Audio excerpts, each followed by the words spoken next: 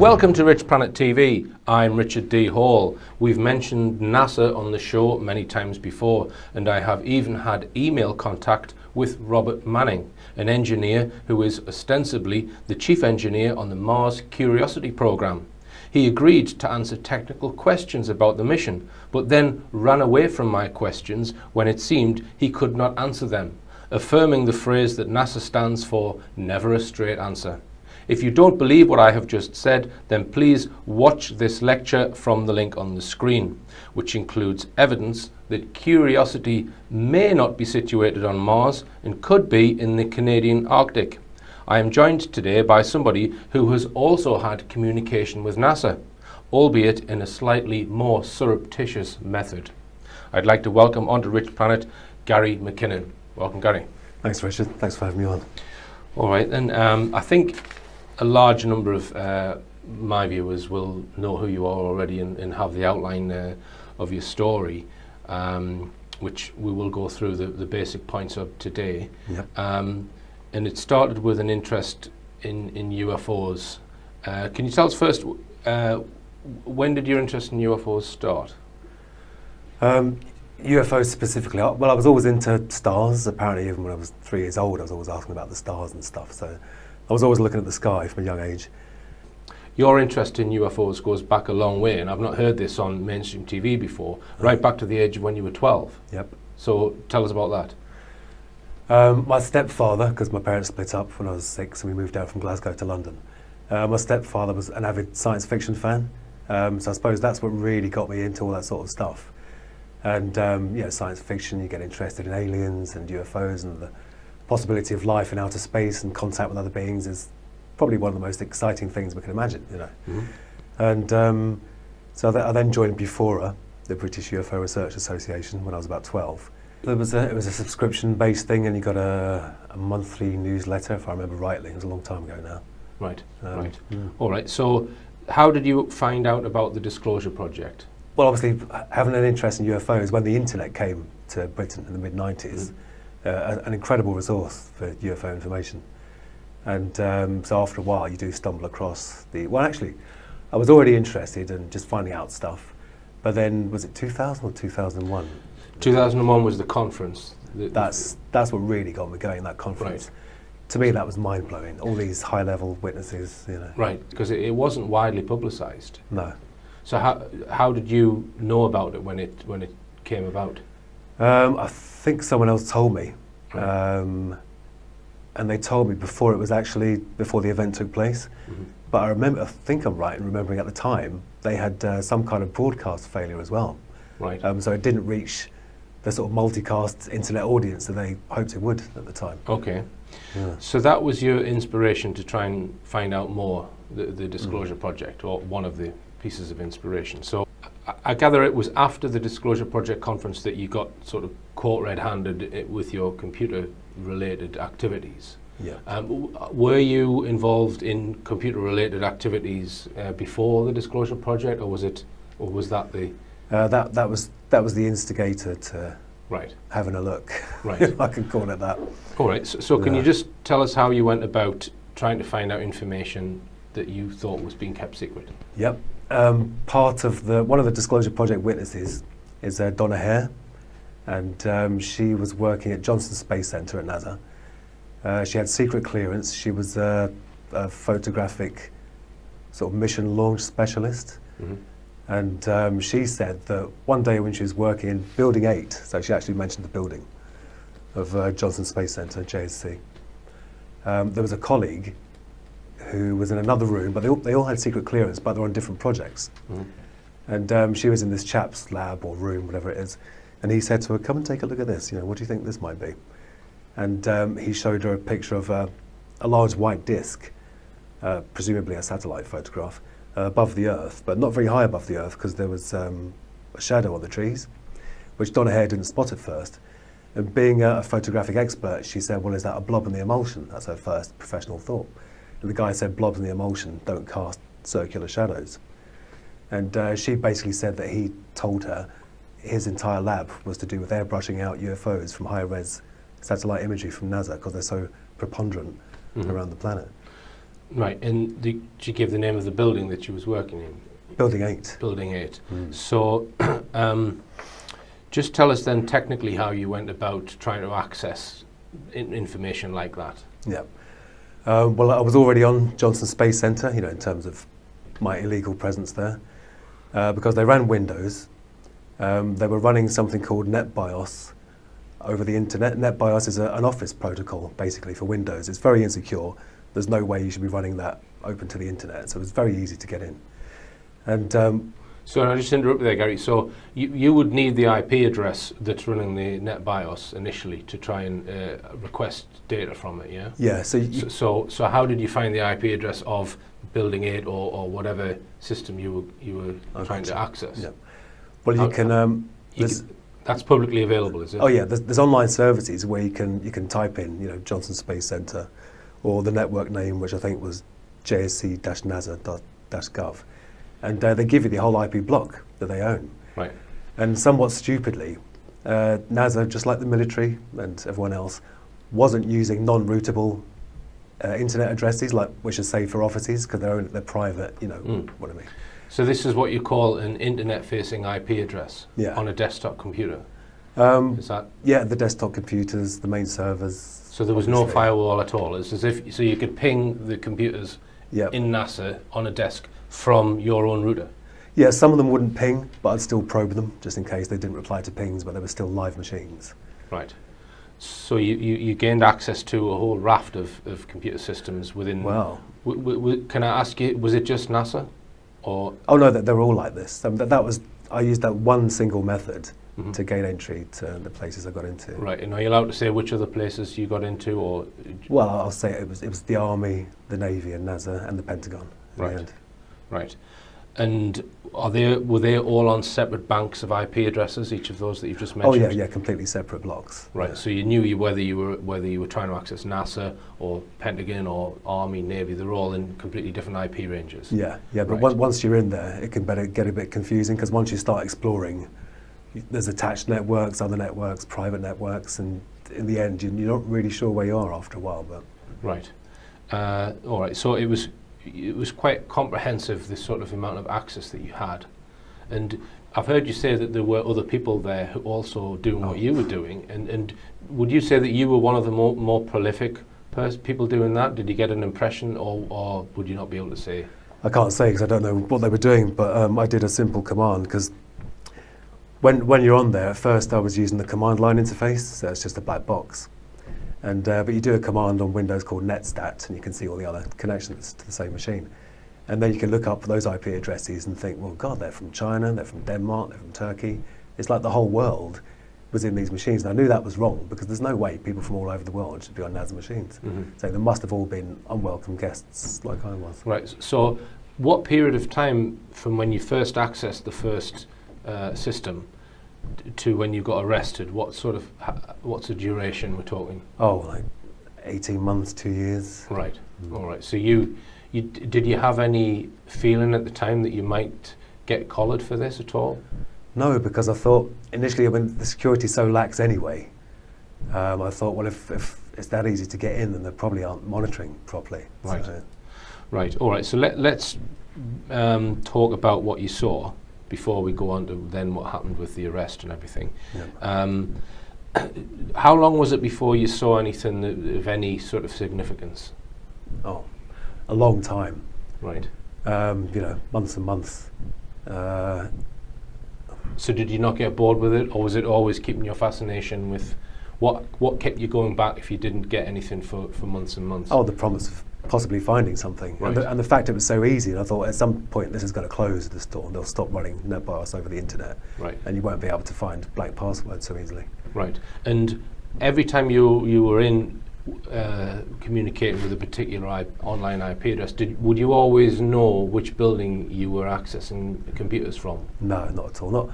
Not the physical building. Right. No. Right. All right. So just tell us when you got your first hit, if you like, as regards actually seeing something interesting. The first thing was documentation. I used a program called Land Search. I think that once you had control over the domain, because you'd get control of domain controllers, so you own the whole network basically. And Land Search could actually search all the files and folders on every machine. And obviously it's hard because things aren't going to be called secret UFO data.pdf, are they? So, but I'd scan and look for documents, etc., and I found an Excel spreadsheet that was actually called, or at least in the heading of the column, it said non-terrestrial officers. And I was like, my bloody God, that's just non-terrestrial officers. Non-terrestrial officers with ranks and names, and then a separate sheet with tabs for material transfer between ships. And these were, I mean, I don't remember the names now. It's a long time ago. A lot of people give me a hard time for not remembering the names and stuff, but it was a long time ago. Right. But non-terrestrial officers thought, well, it must be, let's try and cut out all the possible conventional explanations first. I searched for that term. It was nowhere. It was nowhere at all. Now, if you search for the term, you only find links to me and stuff that I've said. Right, I see. So it wasn't a standard thing in the military at all. Right. So I took that to be, they must have a secret space-based... So the non-terrestrial officers, what, it couldn't be astronauts? It could be. I mean, that's the thing. It's up to you how you interpret that, isn't it? Right. But these ships were called USS whatever and USS whatever. So they've started with USS? Yeah, so that implies Navy. And I think the Navy do a lot of space stuff, right. The US Navy. And how many officers' names would you estimate were listed, and how many ships were listed? Probably, oh God. I think there was probably one screen full of officers' names. So what's that, 25 rows on an Excel spreadsheet? And these were low resolution days as well. So you're talking about 800 by 600 screens, not very big. But the ships was probably, I don't know, a third of the spreadsheet. So estimate how many different ship names you saw? Oh God, maybe 8, 10. 8 or 10. Yeah. And am I right in thinking that you then tried to search for those specific names? Oh yeah. Right, and didn't find a thing. Right, yeah. So you think that they could be classified... Not the names of the people, the names of the ships. Yeah, but they could be classified secret or top secret names of some sort of craft or ship. Yeah, obviously not public. Right. So. All right, and Gary, well, we'll continue this after the break.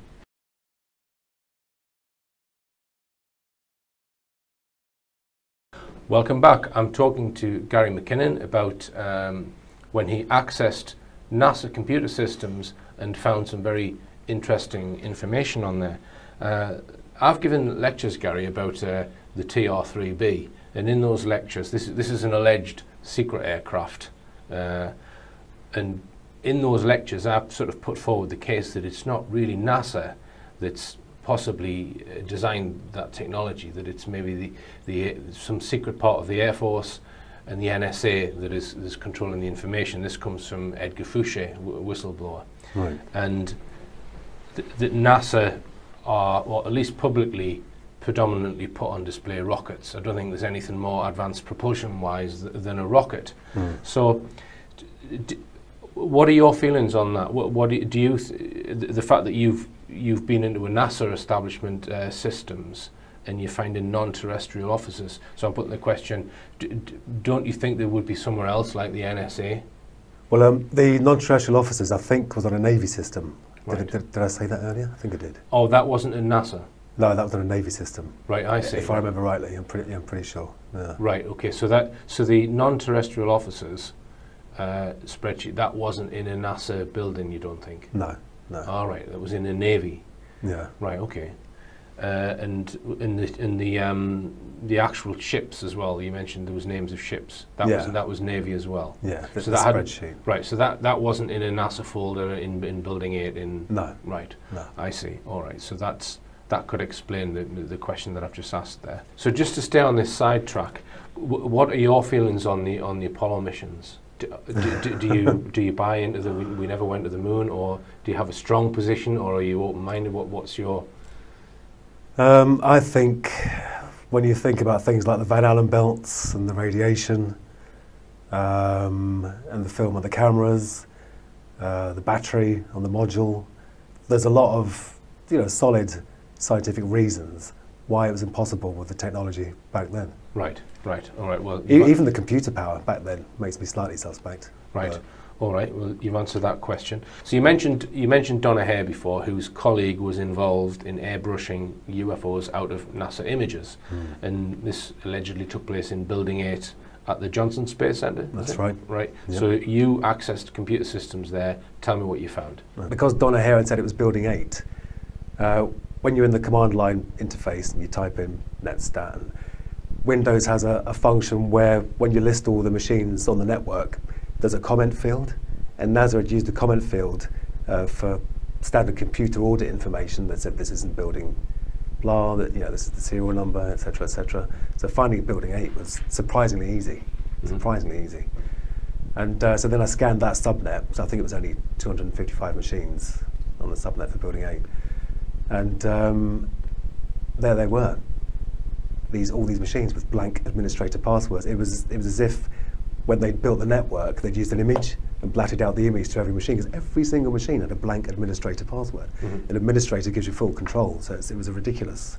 In Building 8 at Johnson Space Centre, I found out there were folders called raw and filtered, or processed and unprocessed, and these files were like 200 odd megabytes, 250 megabytes.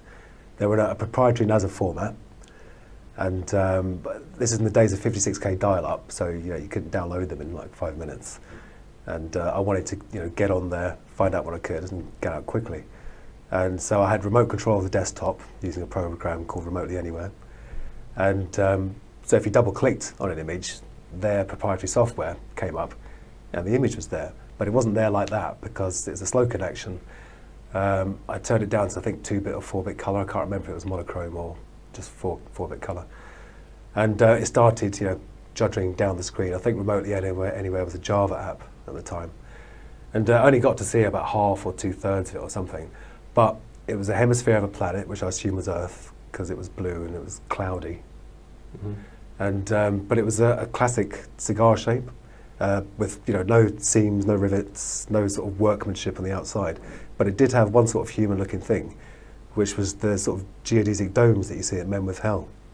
Above and below, to the left and the right, and one on its nose, and I assume, one on this side, and I assume one on the other side as well.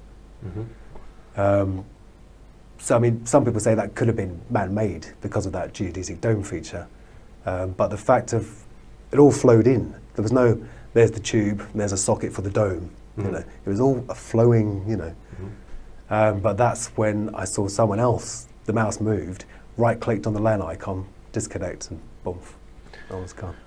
When you saw that particular image, did that then lead to your arrest? Yeah, because when they disconnected me, they obviously got my IP address, because I was doing a direct connection, foolishly, at that time, because I was getting lazy or cavalier. And it was NASA that contacted BT and about the IP address. Then you get the client's address through the police, UK police. So that's what got me caught. Right. Yeah. So that then started. Well, how many years was the legal battle going on? Nearly 11 years, from March 2002 till October 2012. So the first you found out about it was you got a knock at the door. Yeah. So just explain what happened on that day. Crikey. I'd stopped doing the hacking, if you can call it that, blank password phishing. And I think I'd been playing this PC game called Galactic Civilizations all night till about 3 o'clock. So I'd only been asleep for a few hours. And next thing I know, there's someone saying, Gary Mckinnon, and prodding me. And I woke up to find a detective, whatever he was, from the National High-Tech Crime Unit, saying you're under arrest for, well, I assume he said hacking into NASA. I can't really remember now. But right, and so did they take you away from your home then? No, the first thing they did was a massive search. They searched my girlfriend, they searched me, they searched the house, they took away the computers, not just the hard drives, they took away all the computers. I was fixing computers for people as well, they took away all of those. Yeah. Right, so did they give you them back? Oh yeah, after a long time. I got back my friends' machines and clients' machines that I was fixing, I got them back within a few months. But I only got my, they never gave me back my hard drives because they had evidence on them. Right, so you never got them back? No, because I didn't get time to get a copy of the image, but I got a copy of the non-terrestrial officer spreadsheet, which was on my hard drive, which was encrypted. But I stupidly told them the password. I just fessed up to everything when I got caught. Because they said, oh, you'll only get 6 months, or probably not even that, you'll get community service, you'll be fine. So that spreadsheet that we discussed earlier was on the hard drive that was confiscated from you, and you've never seen it again? No, I'm still trying to get it back. Right, so, which is why you can't remember the names, because you thought you had it stored on your hard drive, right? All right, so as you said, initially they said to you, oh, you'll get some community service or something like this. So why did that then turn into an extradition request and a threat for 60 or 70 years in prison? How did that progress from up the chain? Well, what happened, the NHTCU officers went to Washington, and when they came back from Washington, they'd obviously been extremely impressed by talking to the top brass over there, who'd obviously said, it's a very serious case, he's a very dangerous man. Just like this is the Americans said this? Yeah. Right. Yeah. Well, I'm assuming, because the officers came back with a completely different attitude. No longer was it 6 months or community service, now it was a very serious thing. You know? Right, so they arrested you, they were quite okay with you, confiscated your stuff, then they went out to America to speak to whoever, and then they've come back with a completely different attitude. Yeah, and gave me a second interview. Right. And because I didn't have a lawyer present at my first interview, and I just admitted, because I knew it was all on the hard drive where it'd been, because I'd kept files and stuff, you know. So there was no point saying, no, I didn't do it. So I should have had a lawyer at first, and it might not have gone on for so long, who knows. But I had a lawyer at the second interview, and they were trying to get me on conspiracy, saying, oh, we saw some of your ICQ chat logs, and we think you may have been working with other people, which I wasn't. And I said, well, no. But I had chatted to people about what I was doing, but I didn't involve anyone else at all. Right. And it was then they started saying, well, it's very serious, it could be a long jail term. The Americans, really want you bad. There's a lot of pressure from Washington on Downing Street or whatever. And were they trying to twist it and say that you'd actually caused damage, even though you were just maintaining a silent presence? Well, this is the thing. There was, it wasn't until I actually saw the American charge sheet where they listed, all the supposed damage. So I don't think the NHTCU mentioned damage to me at first, but they kept on calling it attacks and targets, and I said, can you please not use that language, because it wasn't an attack. I was in there and I was looking around, but I wasn't attacking, I wasn't vandalising, But in order to get the extradition, do they not have to prove that you've done damage? Can they extradite you just based on the fact that you're looking at stuff? This is the thing, they don't need any proof. They just need the accusation, and they need to get your name and address right, and they can take you over there. Right. As has happened to countless people since me. Right. So. Right. All right. The Americans have come down quite heavy-handed, saying they want you extradited, and the British authorities are going along with that initially. Is that right? Well, no, because the initial arrest was March 2002, and the full ratified extradition request didn't come through till 2005, because our laws. We didn't have this special UK-US extradition treaty in place. We were still going off the 1989 extradition treaty, which required good evidence for the accused offence. So we think they tactically waited. We think they may even have made this law, or certainly included my case in the formation of the law, because even some of the wording of the new treaty, and the spelling was American in this UK-US treaty. It was an American spelling, ridiculous.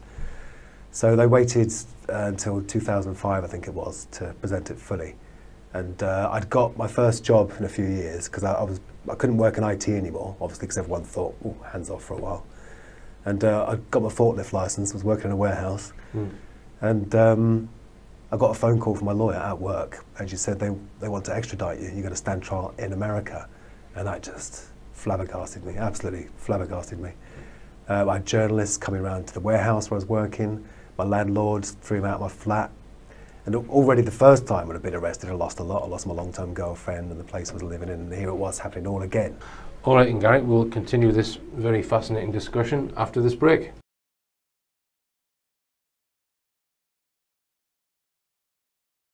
Welcome back. I'm talking to Gary Mckinnon about the fact that he accessed NASA computers and other defence establishment computers in America and witnessed some very interesting information. When did the mainstream media get hold of it for the very first time? 2002, the initial arrest. Right, so that was in the mainstream media? Yeah, there was a peak then. Right, and then another peak in 2005. Yeah. So it seems grossly unfair that they can pass a new agreement or treaty and apply it to something retrospectively, and that was in the wording of the treaty. This is retrospective as well. Right, so but they still were attempting to do that. Now, here's another devil's advocate question then, Gary. wouldn't you think that they would try and keep it low key? So, in other words, say to the British intelligence equivalent, look, we want this kept out of the media, and I'm quite convinced that on issues like this, if they wanted it kept out of the media, they probably could keep it out of the media with denotices if they wanted to. Yeah. So I asked the question, do you think it was deliberately made into a big mainstream media issue at the request of the Americans? Well, in America, there was no media. They were definitely keeping it quiet over there, or they just hadn't heard of it. Right. But there was almost zero coverage in America. Because here's another possibility, and again, I'm just exploring it as a possibility that they've looked at what you've seen, they've thought, okay, it's not massively damaging, so let's let it out into the media as a, not a diversion, but as a, look over here, we've got other stuff over there. Do you see what I mean? So they, yeah, well, no, you're right, because also you have to remember at that time, that was, you know, long before Anonymous and all that. That was the growth of hacking, big time, starting in the UK anyway. And it was the first time there was a sort of global awareness that this could be a problem. You know, people like this could be a problem. mm-hmm. And so I think that there may have been the idea that, well, if we get this one guy and do a great big show trial and make sure everyone knows about it, that'll scare off every other possible person in the future. So yeah, it allows them to be more draconian with their legislation, maybe, by trumpeting one case and making an example of it, rather than making an example of you because you found something sensitive. Yeah. Well, there was one guy, a journalist I don't trust very much because he never paid me for my interview in the end. I was on the dole and he said, oh, I'll give you 200 quid, you tell me all about your story. I won't mention his name because it could be libel. But he said that he'd gone over there and interviewed the top brass, and they said that the main thing was embarrassment. But I don't actually believe that. I don't trust that journalist. But one journalist did say that. Right. And other than that, have you got had any other clues as to the reason? That's the only thing you've had. Yeah, because as to the real why they're upset over it. Yeah, I mean, very strangely, the UFOs weren't really mentioned very much in the media. I mean, I did end up being called the UFO hacker, which is good because the Americans were trying to get me called the 9/11 hacker, because it was, you know, they say before, during, and shortly after 9/11, he was hacking into our security, you know, as if, I don't know, as if not that I had something to do with it, but as just that emotional attachment. They use 9/11, even to this day, they use 9/11 to bring emotions out. And, you know. Now, you've done quite a lot of media interviews, Gary. One of them was the Richard and Judy show. You were quite petrified to go on that show, I believe. I was terrified because Richard and Judy were a big thing back then, you know. And I really don't like being on camera. I don't know if you can tell, I'm nervous even now after all these years. But I had to do it to raise awareness of the extradition treaty, its unfairness, and the fact that I didn't do any damage, and there's no way it should be such a huge thing. Right. No, one thing I picked up on that, because I watched it on YouTube the other day, is Richard Madeley said that your best friend, John Ronson, he made some reference to John Ronson. Yeah. So can you tell us, do you know John Ronson well? No, not at all. He did the first interview, I think, in The Guardian. Right. Yeah, I think that was the first interview. And John Ronson's style is a bit humorous. You know, he doesn't really take his subjects very seriously. He's condescending. Okay, yeah. In my opinion. No, he is. And he did actually put words into my mouth and then wrote them. You know, like when he was talking about the damage, I said, well, I know I didn't do any damage. He said, yeah, but maybe you pressed the wrong button. So I said, well, maybe, but I don't think so. But in the interview, he said, oh, yeah, and Gary said maybe he pressed the wrong button. So that angered me. So no, we certainly weren't best friends. Right. But, so how many times did you meet him? Oh, once. Right. So on Richard and Judy, I think, I'll need to check this, but I think they described him as your best friend or a close friend. That does ring a bell. Even your staunchest defender, a guy called Mr. Ronson, who writes for The Guardian, John Ronson. I mean, he says that there's no way are you a threat to the American system or the American defence system, but you're just a computer nerd who went too far. That's what he says, and he's your best friend. Is that fair? Right, you say that. So that's really strange why they would say that, because if I was to say what I think of John Ronson now, it wouldn't get broadcast. Right. He's... Well, you can't say it. I can't say it. Well, thanks for clearing that up, Gary, that you were interviewed by John Ronson. Yeah. So that clears that up for me. So you've obviously had a lot of interaction between various officials at the Home Office and other organisations.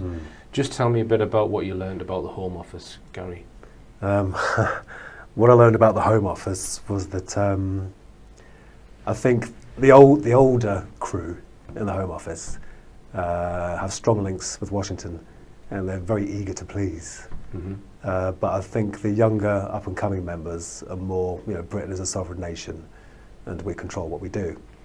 Well, I think they'd like it to be that way, some of them, not all of them. But I also found or heard that, and this is from a very reliable source, that officials from Washington are walking around the Home Office telling people what to do. Right. Which is just not on at all. It doesn't surprise me, that. And the BBC, you've also got opinions on the BBC? Yeah, I think they were quite unfriendly to me at first. Not because I did a few interviews with the BBC, and I don't think the individual producers, although I did have one fairly unfriendly interview, I can't remember her name now, but I think maybe the executive producers have an agenda to push and didn't like me at first until they realised the tide was turning when the Daily Mail campaign started taking off, and then thought, well, this looks like this guy might win in the end, so now we'll start being more friendly. But I think if they had their way at first, I think they would have. So what do you think it was that changed then, that went from them absolutely wanting you extradited to then dropping the extradition request? What was the reason for all that? Well, why did Theresa May, because the request wasn't dropped, Theresa May just refused it. All right, she refused it. Okay. But my opinion of Theresa May is she's not making her own independent decisions. I would guess that Washington have told her to do that. That would be my hunch. Well, that it's not been an independent to America. I heard, again from reliable sources, that at one point there was a plane waiting for me, one of those special planes that go to Turkey and Jordan now and then. All right. And that Theresa May was going to give my extradition the go-ahead. But, because I think they do make individual decisions to a certain extent, right. But obviously they all have advisors. But I think the Home Secretary is a very, very special position, unless you're Alan Johnson, who was rubbish at his job, and he admitted that himself. He said, I'm just a hack politician. But I think in the end, it did seem to be the medical evidence that did swing her mind. She realised that it was a terrifying position for me. And I'd bought potassium chloride to kill myself rather than go on that plane and go over there. Right.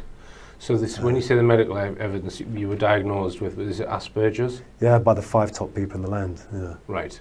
It's not something I really know much about. I mean, I don't know whether you want to talk about that aspect of it, Gary. Do you want to mention anything about that? Yeah, well, it's apparently I wasn't on the high end of the spectrum. I've met some people with autism that really need looking after, and they can't function on their own, So they called mine high-functioning Asperger's or high-functioning autism. Yeah. I don't know. Gary did get the wrong train when he came here. I did.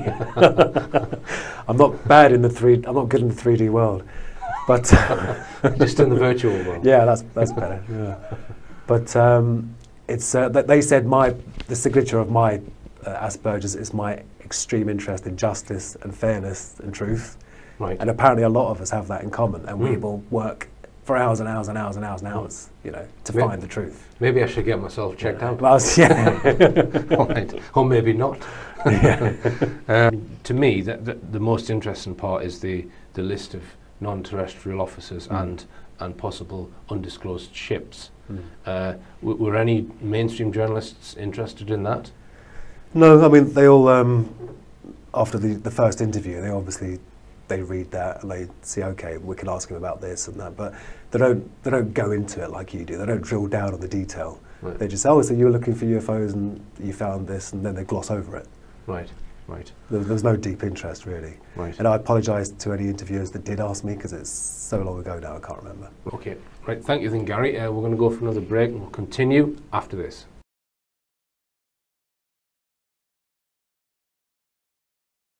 Welcome back. I'm talking to Gary Mckinnon. Now, in some of your media interviews, Gary, I've seen you talk about free energy, and I'm also very interested in that subject. And this is some people would term it over-unity technology, others perhaps perpetual motion machines is another word people might use, or energy from the vacuum. And this is a possible untapped source of energy which is locked within the vacuum or within space itself, that many people believe can be turned into usable energy. So my opinion is, of the free energy, it's not energy from nowhere, it is coming from a source. But you've looked at certain technologies and you've even built some of your own experiments. So can you just tell us about your interest in that subject? Yeah, I mean, I started off, like a lot of people, being interested in Bedini. And after looking at that for a while, I realised that was just the magnetic collapse, the inductive spike. There was no extra energy. So you don't think there's any extra energy in the Bedini motor? No, and I don't think Bedini's ever claimed there was. Right, all right. Yeah. Have you seen any of the videos where they've got two batteries, one which is being charged and the other one is kicking the motor around? Yeah. And it seems to go for, well, months or years, and it will charge the batteries as well. That's the claim. So it's getting energy from somewhere, allegedly. So you would refute that, yeah? Yeah, well, these people need to go to battery university. Using batteries to try and make accurate measurements of power in and power out is just nonsense. Yeah, I would agree that, So my thought on the Bedini motor has always been, why don't they just use capacitors? Yeah, then you've got an exact storage. For the input and output battery, instead use capacitors instead. Why can't they redesign it with capacitors? Yeah. And then there would be no room for error. No, a nice capacitor bank, that maybe still the same as the 12-volt car battery. And then, but the one thing I did find that did seem to work was there's a guy called Thane C. Hines, and he constructed coils in such a way that the rise time lagged behind the rotational movement. So normally you get lens effect, and the magnetic field you induce opposes the rotation. Whereas if you can make the rise time lag by the rotation, it actually aids it, because once it's risen, the magnet's part of the coil and it pushes it around. And I did my own replication of his coil and got this effect to happen. And I'm no physicist, so I could be wrong, but it seemed to violate the work energy principle, because when you attach a load to a generator that's made with these coils, the rotor speeds up and the input current goes down. Right. Which violates the work energy principle. But some people may say it may just be impedance matching, but I don't know, because it seemed to work over a fairly wide range. All right, and any other, because there are hundreds of alleged devices, aren't there? If you can find some thorium, then you can try a nuclear battery, if you like. Right. And then there's isotopic decay. It's not free energy, but it's extremely cheap, and there's no moving parts. Right. And you can have one of those in every home, and if people don't mind sitting on a potential nuclear explosion. Right. So, and what would be the legal ramifications of building something like that? Do you know? Have you looked at that? Funny you should ask that, because I watched a video the other day about a guy who was 15 in America, and he scraped off all the radium and the old glow-in-the-dark alarm clocks, and he got the stuff out of smoke detectors, which is radioactive, and some other stuff. And he ended up having the EPA, the Environmental Protection Agency, tearing down his shed and storing it in radioactive lead buckets or whatever. So I think it turns out there's no law that forbids individuals from experimenting with it, or there wasn't then, but there are for corporations. But I wouldn't even experiment with HHO gas, let alone nuclear power. So I'll stick to my magnets and coils, thanks. Right. And what's your feeling on where the energy is stored and how the mechanism is coming from the vacuum, as they say? Have you looked at the physics side of it? Yeah, I mean, they do say, there are these virtual particles popping in and out of existence, and there is this, sea of negative energy. But I'm not a physicist. I'm not highly advanced in maths. So there's a lot of I'd like to understand, but can't unless I invest, 6 months getting my maths better.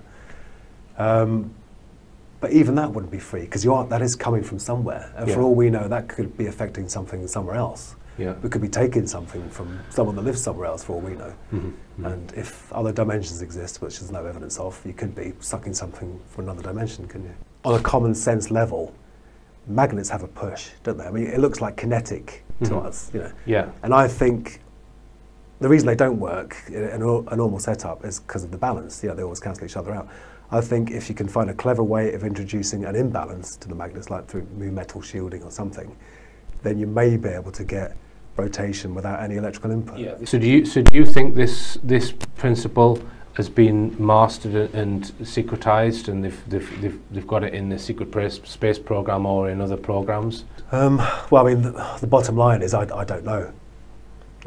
But if you look at, you know, Tom Bearden often quotes like Khrushchev and the Russians talking about their scalar electromagnetic weapons, and we know that the computing power the NSA had in the 60s was huge.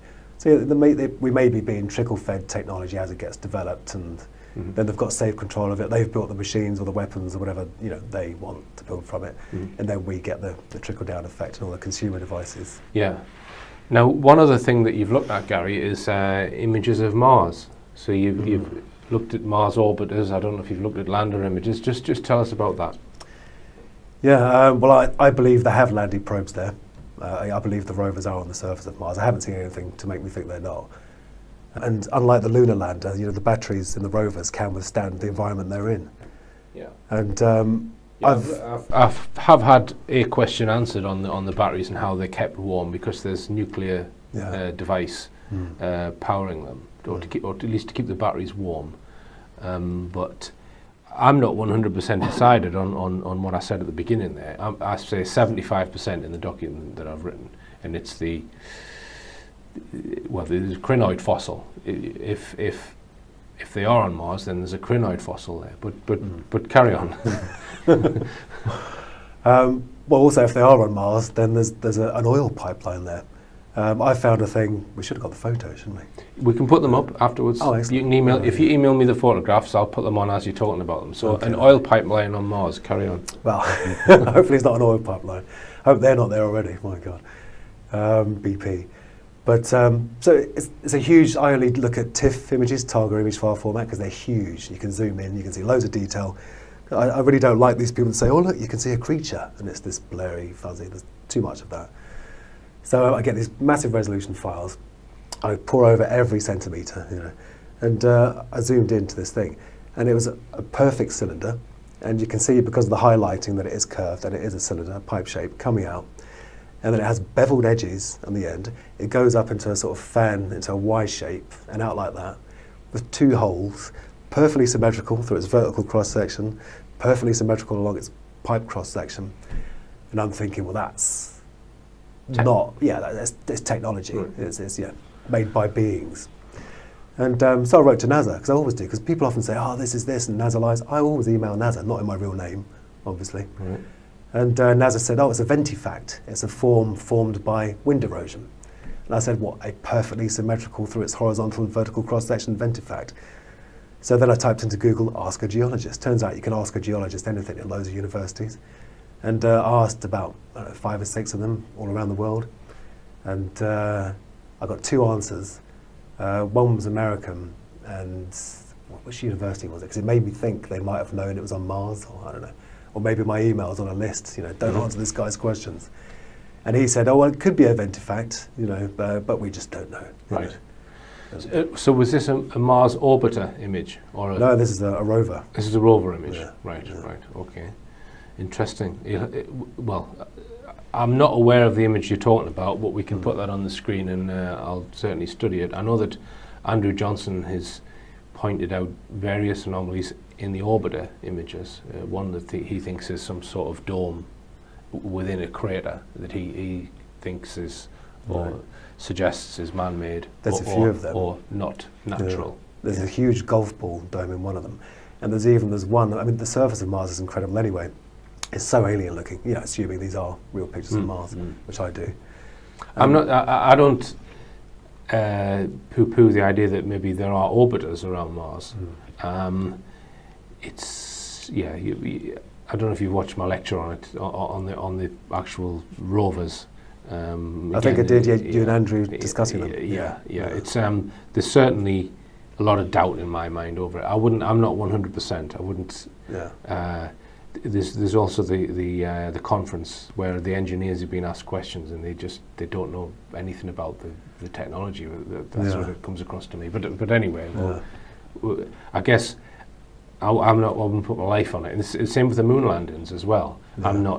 We mentioned that earlier. You said that so some of the technology seems dubious and doubtful. And some of the hazards, how could we have got past them? Yeah. So. Yeah. Right. So you don't think that man walked on the moon? No, I don't think man even got to the moon and orbited it. Right. Simply because of the radiation, the Van Allen belts. Right. And I don't think the film could have survived the intense radiation from the sun. No atmosphere to shield it, no magnetosphere to shield it. I don't think you could take photos on the moon with the Hasselblads they had then anyway. So assuming that the Apollo was a hoax, it means that you can't really trust anything coming out of NASA, does it? Well, the National Association of Space Actors. Yeah. So you are going on filtered information, even when you're talking about these. Yeah. We're going on what they've given us, aren't we? Yeah. Not that I'm trying to poo-poo that there's a gas Oh pipeline yeah, no, but you're on right. Mars. It's a weird situation because I'm saying, assuming that these are real, I think those objects are man-made. So it's kind of topsy-turvy. All right, and Gary, it's been fascinating talking to you, and they have allowed you to start using computers again, and so you're working in the field of computers, and you're also self-employed, which is good news. Yeah, good to be working again. Now, the other thing that you're considering, or you've already embarked upon, is you're writing a book. Just tell us about that. Yeah, I've done about 4.5 chapters, and so it's about half finished. I should finish it by, I don't know, spring next year. But I did approach some major European publishers, but publishers have their own perception of the market, and they want me to write about, the darkness and the suicide and the despair, and it's really somewhere I don't want to revisit. Mm-hmm. So I'm hoping that writing about, the hacking. You want to write a nerdy book? I do. I want to write just what it was like to be, an average guy, and the typical nerd loves his sci-fi or her sci-fi and UFOs, and so I want to, like the nerd that went too far. Yeah, all right. Well, as I always say, the nerd shall inherit the earth, I think. But yeah, it's been fascinating listening to you, Gary, and thanks for coming all the way to South Wales. Thanks and for having me. It's been good luck with the book, and good luck with the business. Thank you. And I hope they leave you alone from now on. So do I, thank you. All right, and remember, believe none of what you hear and only half of what you see. I'm Richard D. Hall. Good night.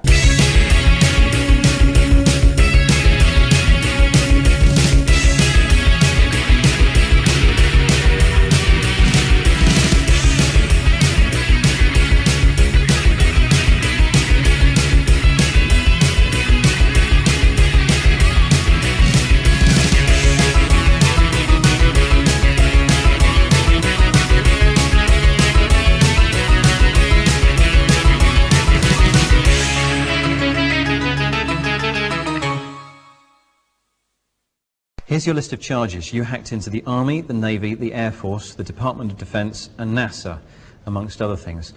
Why? I was in search of suppressed technology, laughingly referred to as UFO technology. I think it's the biggest kept secret in the world because of its comic value. But it's a very important thing. We've got old age pensioners can't pay their fuel bills. We've got countries being invaded to award oil contracts to the West. And meanwhile, secretive parts of the secret government are sitting on suppressed technology for free energy. So how did you go about trying to find the stuff that you were looking for in NASA, in the Department of Defense? Well, I assumed that although it's part of a secret government project, there must be military ties.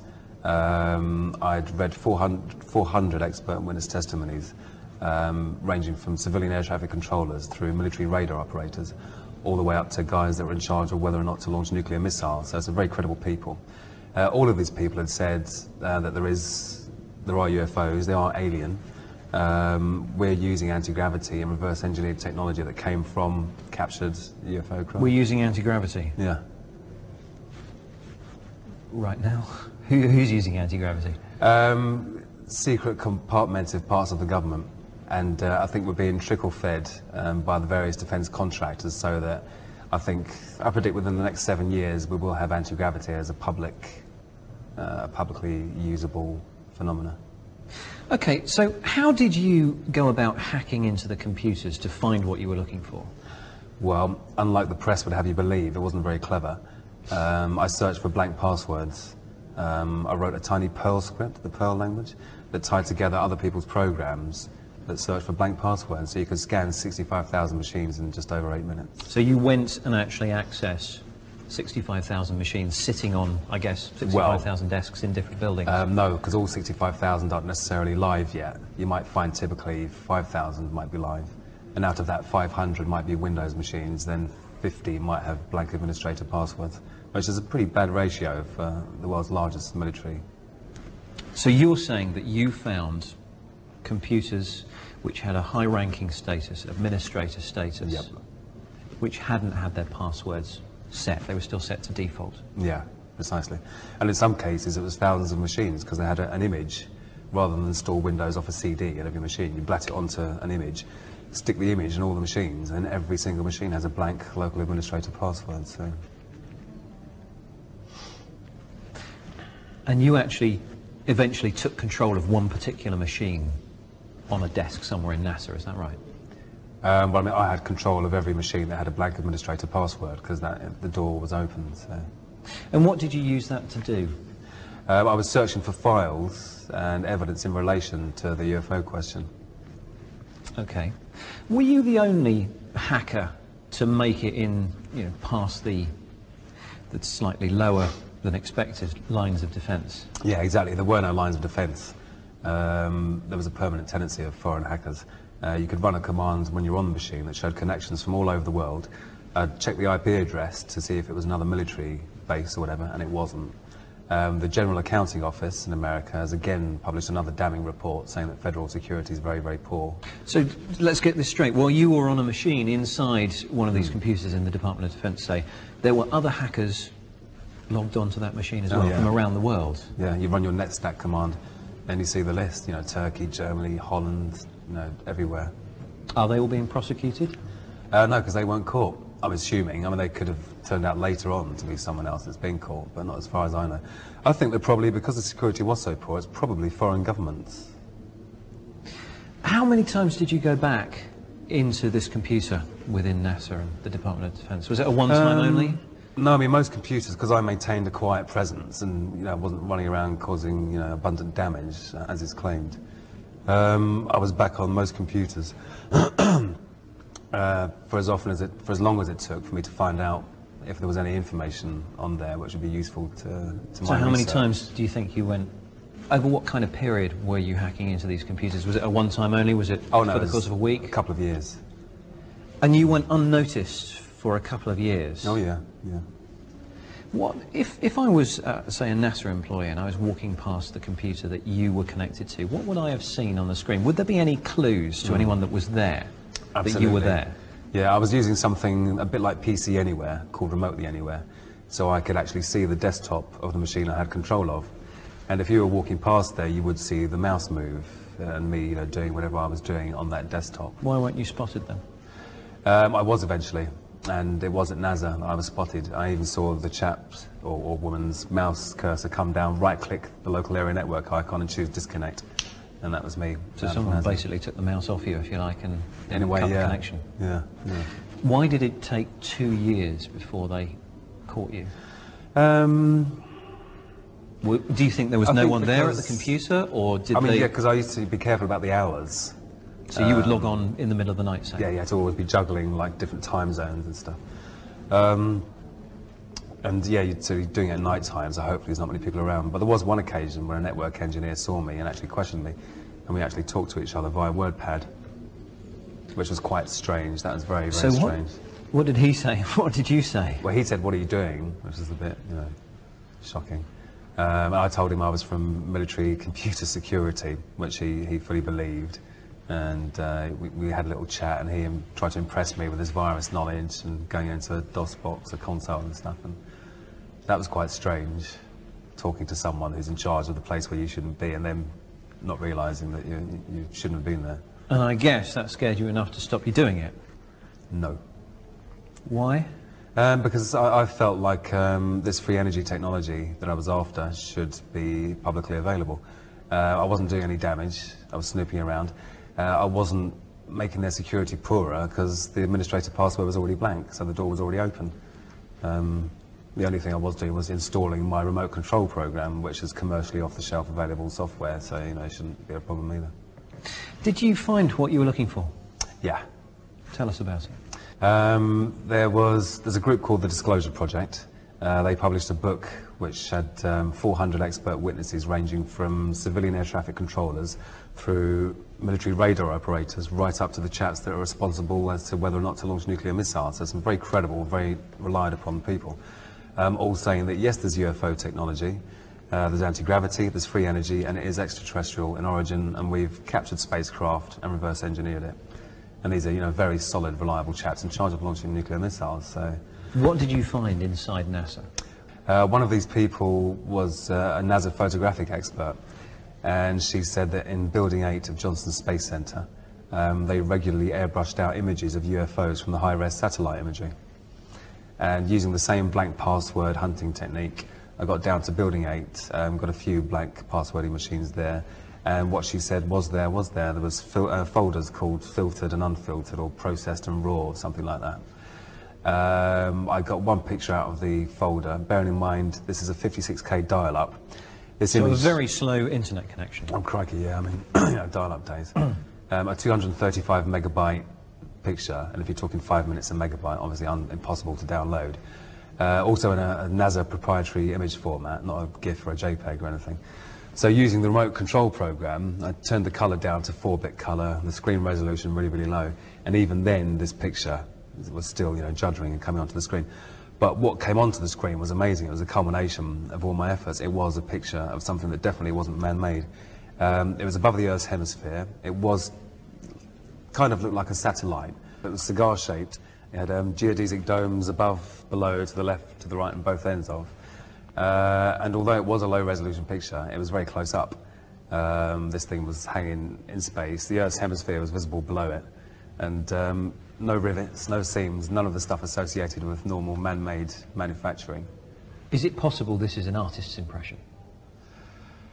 I don't know. No, for me it was it was more than coincidence. I mean, this woman had said, this is what happens in this building, in this space center. I went into that building, that space center, and saw exactly that. And the folders were even called unprocessed and processed, or raw and filtered or something, so. Do you have a copy of this? It came down to your machine. No, it came, the graphical remote viewer works frame by frame. It's a Java application. So it's nothing saved on your hard drive, or at least if it is, only, you know, one frame at a time might be. So did you get the one frame? Nope. What happened? Well, once I was cut off and my picture disappeared, I was You actually cut off at the time you were downloading the picture? Yeah, I saw the guy's hand move across. And bear in mind, you're not downloading it, you're viewing it remotely. So in a way it is downloading because the picture's coming from there to yours, but you're not downloading it as a named file to your hard drive. You're viewing it through an application. I mean, if I was to go and look for pictures that you've described, I'd make blooming sure that I could record everything that happened on my machine.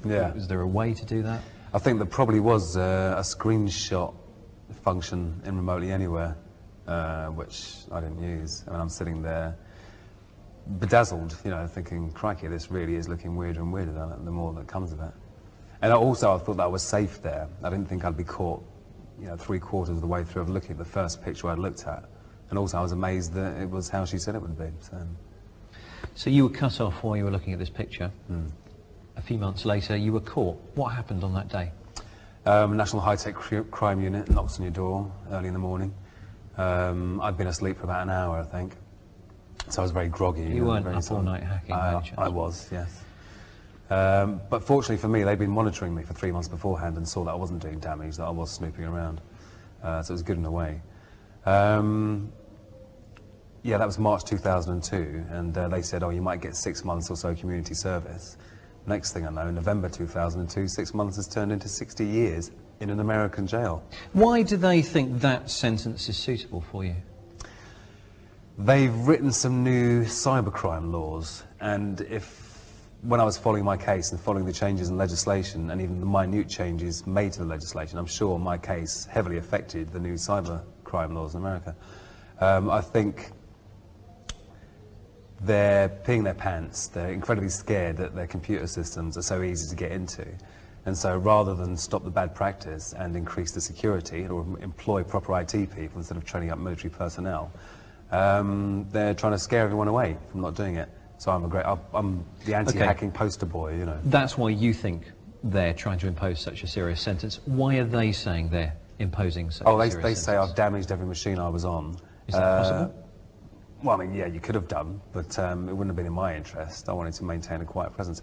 Also, they say that for it to be an extraditable offence, it has to be worth a year in prison. For it to be worth a year in prison, it has to be $5,000 worth of damage. And as if by magic, lo and behold, every machine I'm on is $5,000 worth of damage. $5,000 worth of damage to each machine?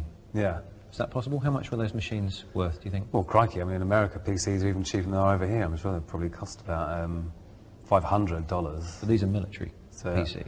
Military PCs, but so there's a good chance that they're pretty low not standard. And well, if they weren't standard, they wouldn't have had blank passwords and been running Windows and connected to the internet.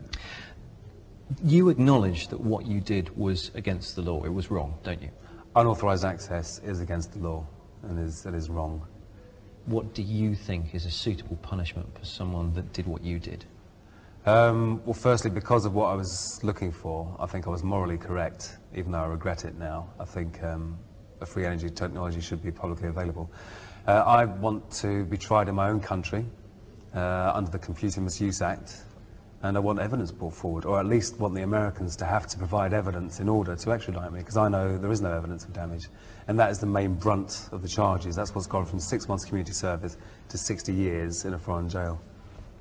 Do you understand maybe that someone who hacks into such a high level of secure building and such a high level of secure computers, that sounds like a serious offence? You were hacking just after September the 11th, 2001, weren't you? Well, I was hacking long before and for a while afterwards as well, so you know. During the immediate aftermath of 9/11?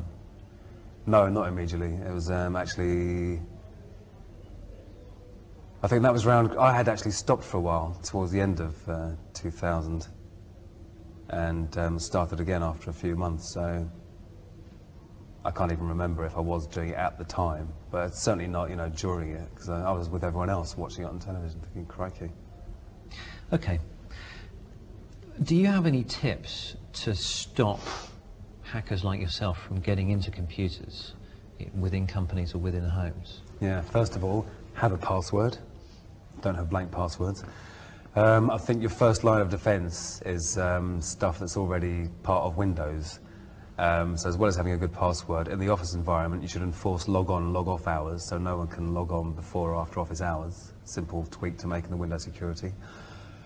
Make sure everyone turns off the machines at night when they go home from the office, or make sure you turn off your router at night if you've got broadband and you go to bed at night. Turn off the remote registry service. Now let's just talk about that. Can you just talk us through what the remote registry service is and how you turn it off? Okay. The registry is where lots of information about your computer is stored on the computer. The remote registry service allows the remote user to remotely query your registry. The useful information it contains is stuff about your password policy, your usernames, etc., etc. And it's something that you don't need unless you're in a specific situation in an office environment.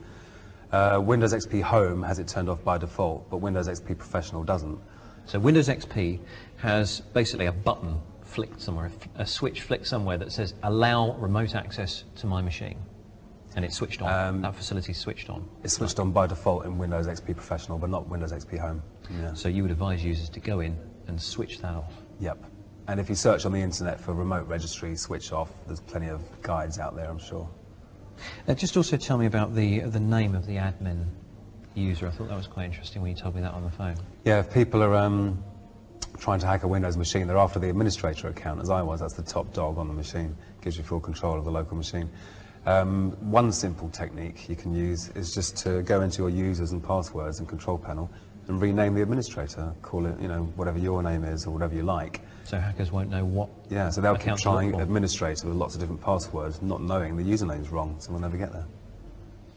Gary, it's been really fascinating. Thanks for your time. No, thank you.